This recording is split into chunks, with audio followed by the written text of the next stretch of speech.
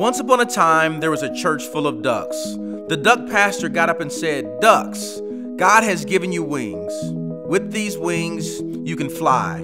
You can fly like eagles." The ducks said, "Hallelujah, we can fly.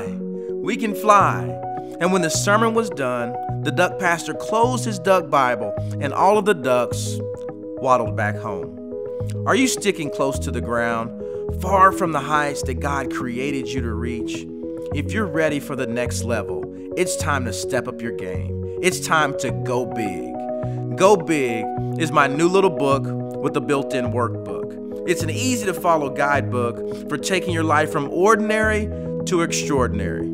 It's really simple. Just follow these 7 steps. Start with checking your rearview mirror. Take a look at where you've come from to make sure that you're on the right track moving forward.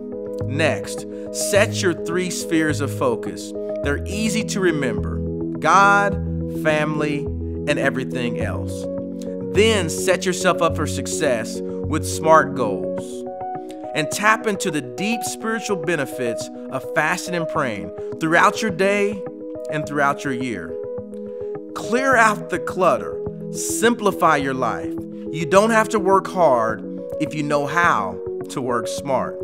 Remember that the essential part of being a leader is this: helping others win, creating unselfish win-win situations. Finally, remember these 3 letters: E-R-A.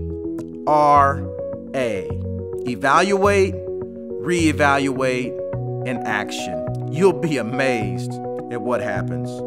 You are made for more than just going through the motions. You were created to succeed. It's been said, ships are safe in harbor, but that's not what ships are for. Don't stay on the shore of the status quo. Don't play it safe, and don't settle for small thinking. Go big and take your life from ordinary to extraordinary.